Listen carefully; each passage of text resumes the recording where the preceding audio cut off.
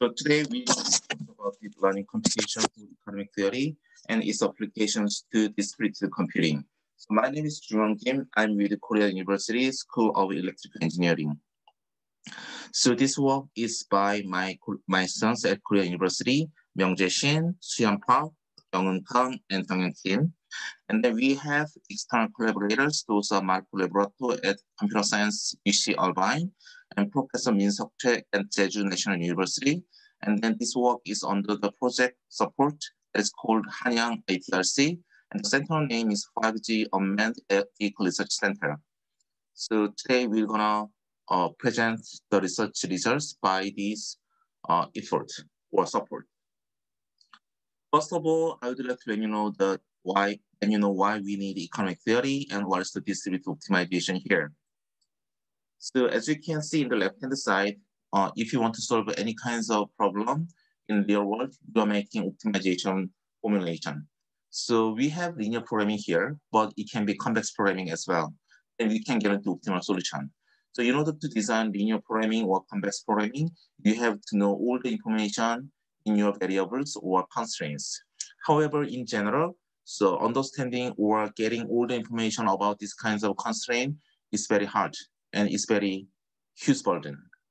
That's why in order to make any kinds of optimal decision, you have to make a decision under certain amount of uncertainty. That's why now we're going to discuss about your decision making under uncertainty. For this formulation, usually we are using microeconomic theory. So we usually use game theory, stable merit theory, or auction theory. So we're gonna study about that one by one very briefly today.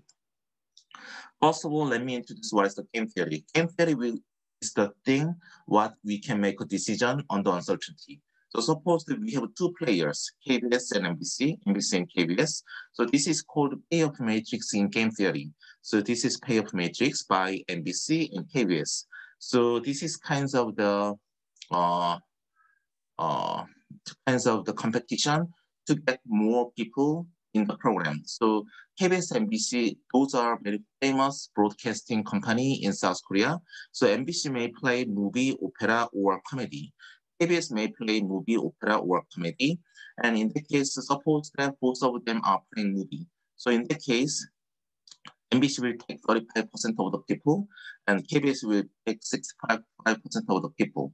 So this is the point when they make a decision as movies and movies.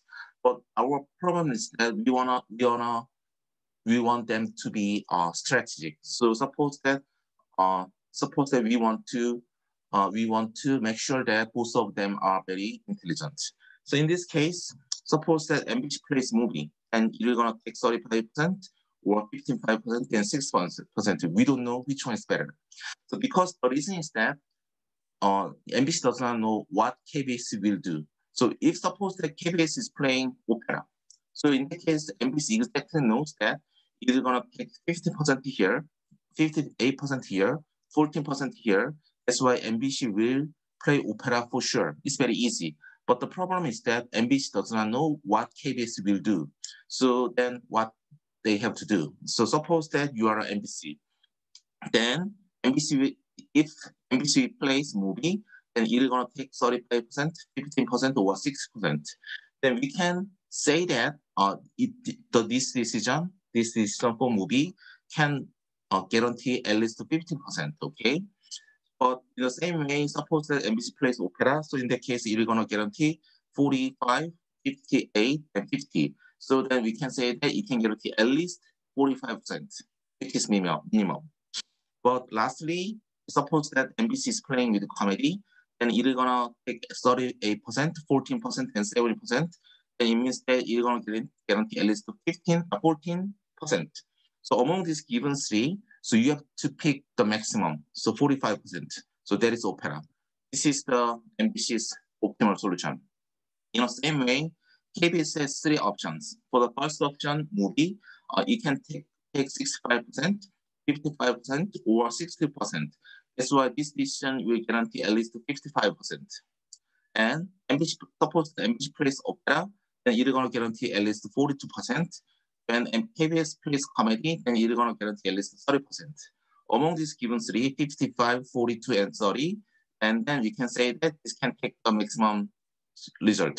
That's why MBC will play opera, KBS will play movie, and this point is their optimal solution and Nash equilibrium. Okay, so this point is Nash equilibrium for both of them. So next, economic theory is stable marriage. So in stable marriage, so those are very famous actors in South Korea, and his wife is here. His wife, so I make a note here. He's A, she's A as well. So he's B, then his wife is here B. Then if they are in the same table and they are in the same table, and it's not stable because his first preference will be her, and she will be the second preference for him. But in his case, his first preference will be here, and this is the second priority. That's why both of them are with their second priority. That's why this matching is not stable. So in order to make stable the system, we are using the stable marriage theory. Okay, so we're gonna look at this one more details in next slide. So suppose that you want to make two movies. In order to make two movies, you have to recruit actors. So you are recruiting two actors, Kim and Lee, here as a man, and as a women, you are recruiting John and Jin. So this is the set of the actors make two movies. So in order to make two movies, you need two pairs. Okay, then for these four actors, you have to let them make a preference list. This is the preference list of the Kim. This is the preference list of the Lee. This is the preference list of John. This is the preference list of the Jin. So in that case, Kim's first priority is John, second priority is Jin. Lee's first priority is Jin, and second priority is John. John's first priority is Kim, and second priority is Lee.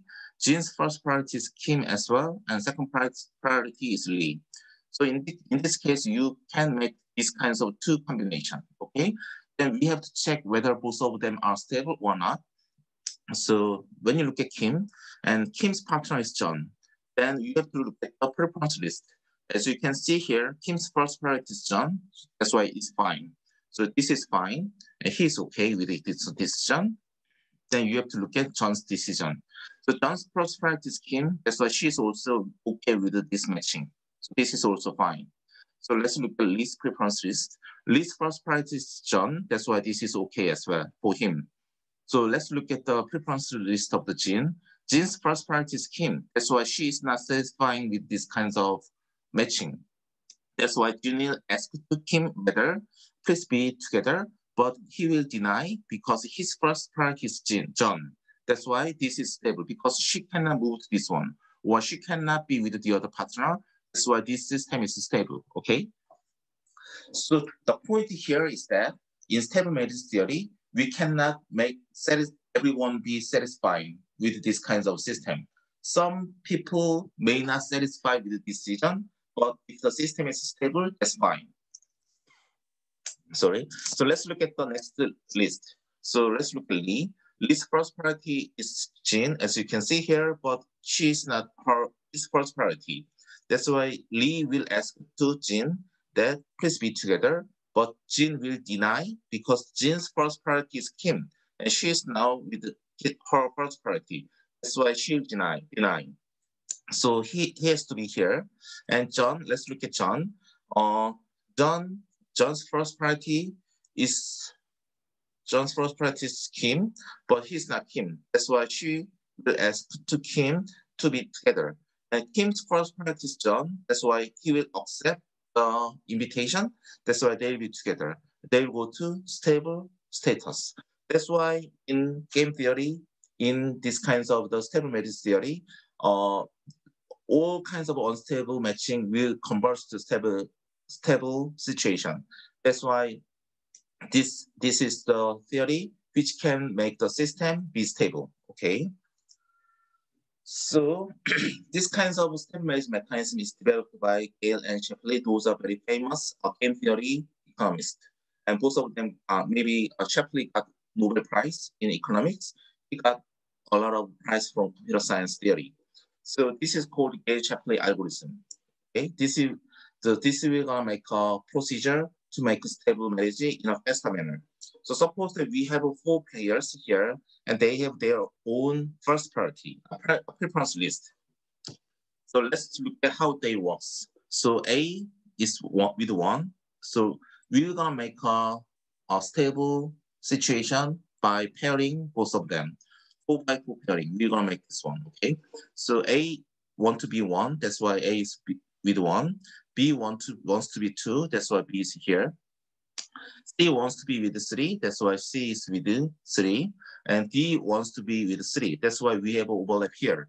So in this case, we have to ask 2, 3. So when we look at the 3, and C is here, D is here, okay? So C is has the last priority, that's why D is better. That's why 3 wants to be with D. So that's why 3 wants to be with D. So C has to find another partner, another pair. That's why he has to look at the next one. But 2 is already with B. That's why we have to ask to 2. Which one is better between B and C? So B is here and C is here. That's why 2 will be with C. 2 will be with C. And this 2 is not here anymore. That's why B will be with 1 here. So when you but 1 is already with A, that's why we have to look at the preference of the 1. So you have to compare between A and B, but B is the last priority, A is the first priority. That's why this is not here anymore. So B has to look at the next one, 4. But 4 is not matched with the other guys. That's why 4 will be with B. And we have perfect matching here. That's why we are stopping here, right? So the beauty of GSA algorithm is that we can convert the solution quickly, as well as we have solution for sure. We have stable matching for sure here, based on GSA algorithm. So why GSA algorithm? But GSA algorithm is widely used in many applications. Among them, we're gonna look at the application in distributed system or computing systems. So this is router. So suppose that in this router, we have head of line blocking problem. So here we have a lot of packet those wants to go to this red direction. And in that case, 3 of them wants to be this way, but here black one and green one, those are idle, but they cannot these packets cannot processed by this output because they are all blocked by red packets. So this is called head of line blocking problem. In order to solve this one, we are making virtual queues here. So even though we have only one input here, we can classify the inputs into 3 parts. So the first one is for red, the next one is for black, the last one is for green. So we have this classification, and then red will be here, will be processed here. Black one is not blocked anymore. That's why black can be processed here. Green can be processed here. That's why this can solve the head of line blocking problem. But in this case, we have to conduct matching every single time. So in order to solve this problem with stable marriage theory, we have to make a preference list for these outputs, for these inputs. Suppose that inputs are 1, 2, 3, outputs are A, B, C. So in that case, we have 2 packets for A here, 1 packet for B here, and 2, we have 1 packet in B. In C, we have 1 packet for A, 2 packets for B, 3 packets for C. So in this case, we have to make a preference list for input and output, and then we can conduct GSA algorithm, and that's it. So here, as you can see here, 1 wants to process A at first because we have more and more packets. That's why we want to avoid overflow. That's why in terms of A1, A has the first priority because we have to process A's packet very quickly, and then B and C, and B and C. In 2, B has the highest priority here, but we have no priority for A and C. That's why randomly we will gonna print out A and C. In C, C has the highest priority, and then B, and then C. That's why we have C, B, A for 3. So let's make a preference list for A, B, and C. So in this case, in the viewpoint of A, it takes 1 has the highest priority because it has 2 A packets. It has 0 A packet. It has only 1 A packet. That's why in terms of A, it has to solve 1 at first, and 3 and 2. That's why it has 1, 3, 2. In terms of B, it has only 1 packet here, it has only 1 packet here, it has 2 packets here. That's why 3 has the highest priority, and 1 and 2 are randomly placed in here. In terms of C, it has 0 packets here, it has 0 packets here, it has 3 packets here. That's why 3 has the highest priority, and A and B are located here randomly. That's why we can make this kind of preference list for the matching, and we can conduct GSA algorithm, and we can get the solution quickly based on the algorithm. So this is the routing matching mechanism in internet system. Last economic theory, we're gonna look at the auction theory, okay? So in here, we want to show very simple example for the auction theory. So in order to buy this one, suppose that we have 3 we have 3 bidders. So the bidding from A is $10, this is $8, this is $6. Then this guy will take this picture. He's gonna be a winner because it pays a lot. It pays maximum value for this product. So it says that he can pay $10, then this auctioneer or seller will get $10. That is called revenue. So you're gonna get $10, and this product will belongs to A. But in this case, we have the concept of the utility. Utility is the bid minus payment. Their bids are 10, 8, 6. That's why they have 10, 8, 6. And A's actual payment was $10. That's why it is $10. And since B and C did not get this product, that's why they did not pay anything. That's why the payment will be 0 and 0. That's why this becomes 0, this becomes 8, this becomes 6. This is called the first price auction, okay? But let's look at the second price auction, okay? So in second price auction, so suppose that we have only 1 product, and then they are bidding all together. So A wants to pay $10, B wants to pay $8, C wants to pay $6. So in this case, A's bidder is the maximum. That's why A becomes winner. But the payment is not $10. The payment will be the second price, $8. That's why auctioneer seller will take $8. This is called the second price auction. Okay, so here in this case, the utilities are as follows. The bid values are 10, A6. That's why we have 10, A6. And A actually paid $8. That's why their payment is $8. And finally, the utility is 2. But why we are using second price auction? The reason is that second price auction is truthful. So the reason is that suppose that we have 1 fake malicious user. So it has fake bid $100 here. So in this case, he will gonna take this picture. That's why he can be a winner. And their payment will be the second price. That's why this becomes second price. Then when you calculate the utility for everything, so A's bidding is 10, but A cannot get this picture. That's why their payment is 0. In terms of B's actual value is 8, and he has to pay $10. And it means that it's gonna take the negative utility. That's why this kind of behavior will not happen in real world. That's why when we are using second price auction, we can initially eliminate these kinds of malicious users before starting the auction. That's why this mechanism is truthful, what we said here. That's why in order to make a truthful system, then we have to use a second price auction. But in terms of auctioneer, when we consider first price auction, he can get $10. But second price auction, he can only get $8. That's why in order to maximize auctioneer's profit, then this is better, okay? Then here, what I want to say is that when you are doing first price auction, it is good in terms of revenue optimal. It can take on $10, but it's not truthful. When you are using second price auction, it is truthful. That's why it's good. However, it's not optimal because it only gets $8. So our main purpose is that the system should be truthful as well as the auctioneer should earn $10. That's why we want to satisfy both of them. That's why we want to use, we want to design optimal auction. So optimal auction should be truthful as well as revenue optimal, okay?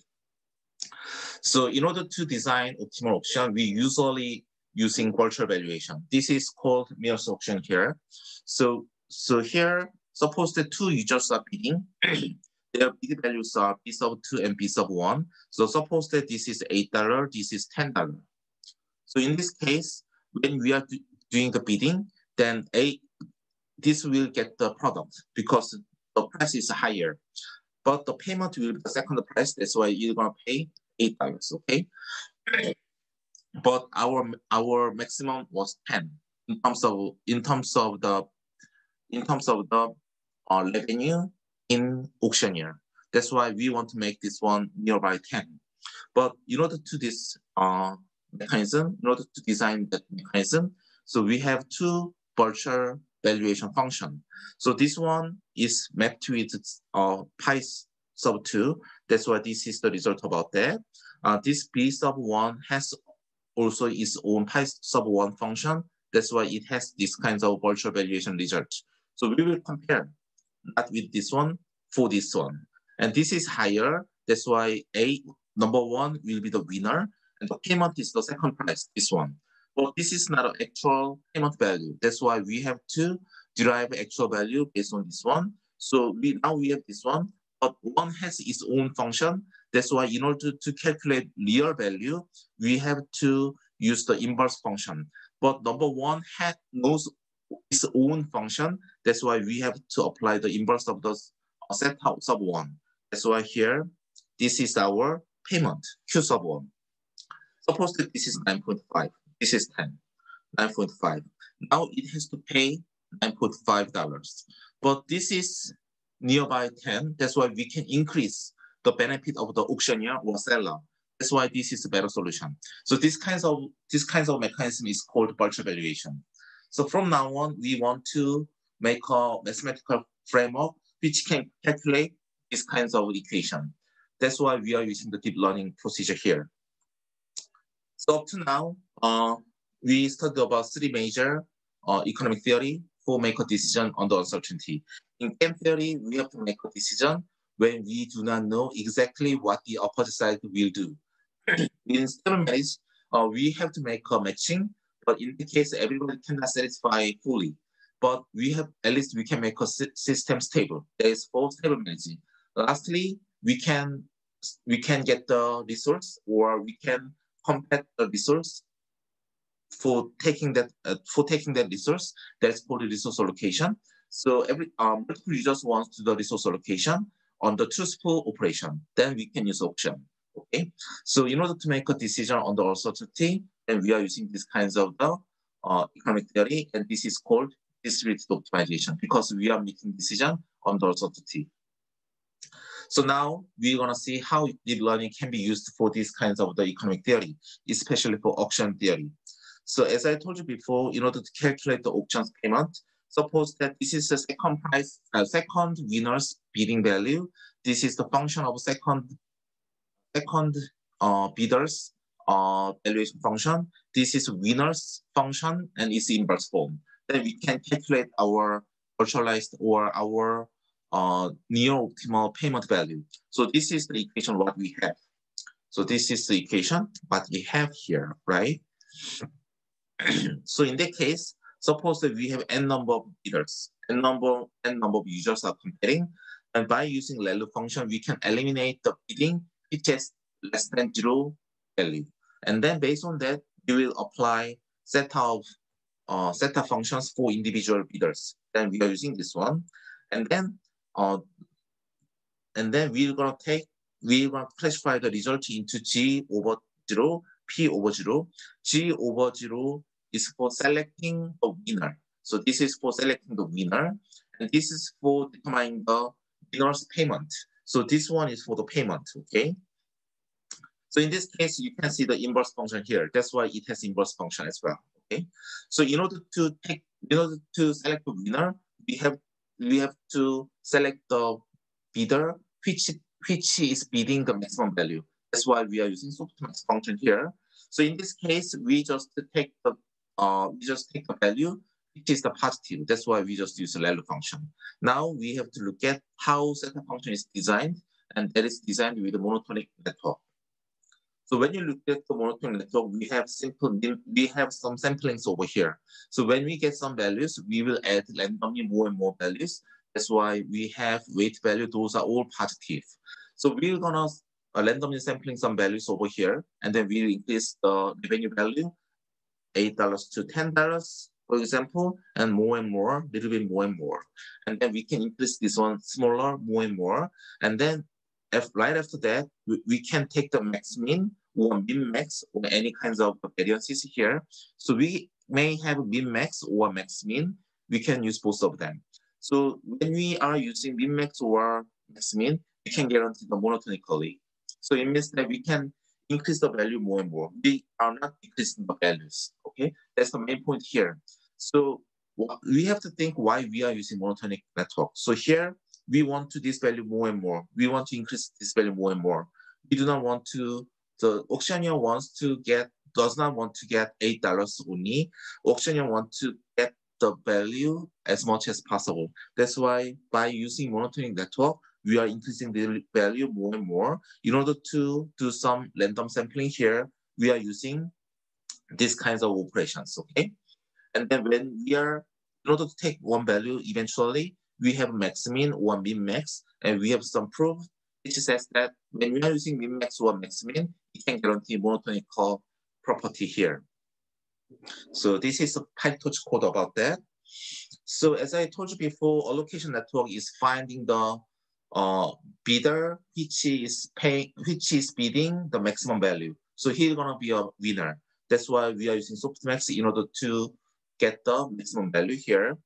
Then we're gonna determine who is the winner. And then in the payment matrix, eventually we have to apply the inverse function.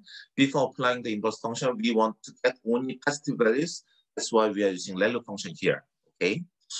So lastly, we have inverse function because this is we know our payment equation. So in our payment equation, we have these kinds of inverse function. That's why we have this one as well. So this is the final result. So suppose that we have 5 biddings. So when you look at the bidder, you can see which one is the maximum. So this one is maximum. This is negative values. That's why we're gonna ignore these kinds of 3 sampling results. So we have to compare both of them. So this is winner, but the payment will be this one because we are using second price auction. That's why this is the result of the second price auction. But with the deep learning, this is for determining who will gonna be a winner. So this is the maximum value. That's why it also says that number 4 is our winner. But actual payment is that using deep learning, we can increase this value up to 0.448. So if we are using first price auction, the auctioneer will get 0.4430, and if you are using second price auction, we only have 0.37.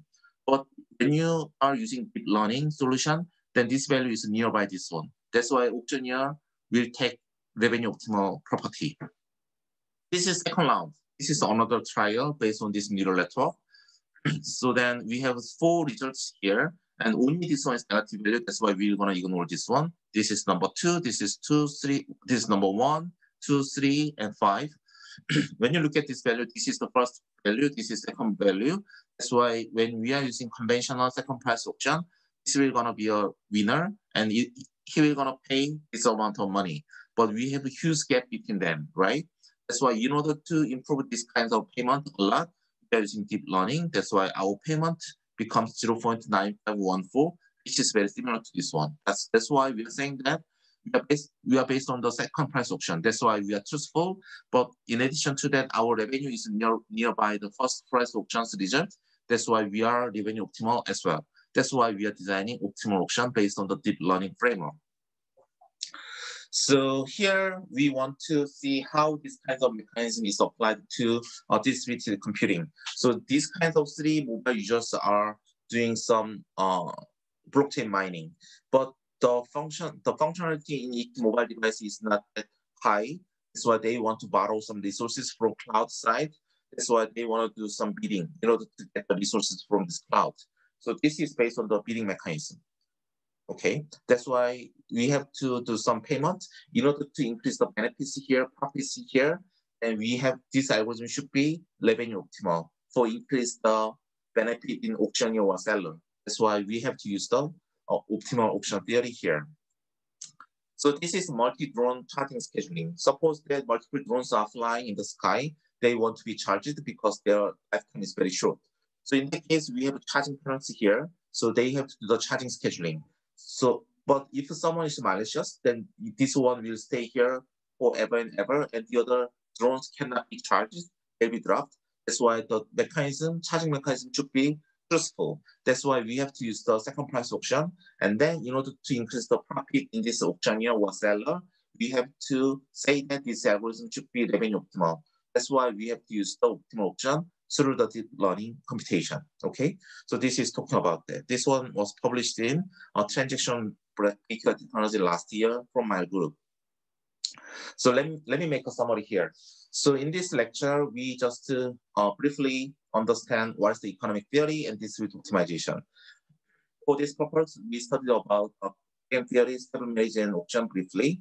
And then we want to, among these given three, we studied more details about the auction theory. So in auction, if you are using second price auction, it is truthful. However, it's not revenue optimal. That's why under the assumption of the second price auction, we have to increase the revenue. So in order to increase the revenue, we are using deep learning solutions. That's why based on the deep learning, we are designing truthful as well as revenue optimal auction. And then we briefly see what can be the applications for distributed computing based on these kinds of optimal auction. So we saw brief introduction to mobile blockchain mining, as well as we briefly understand multi-drone charging scheduling.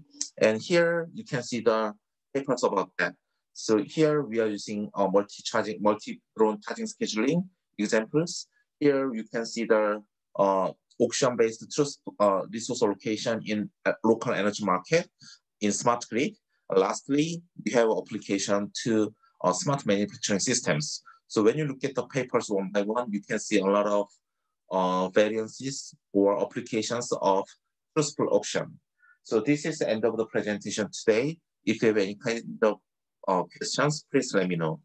Thank you for your active participation, and thank you for listening to my presentation.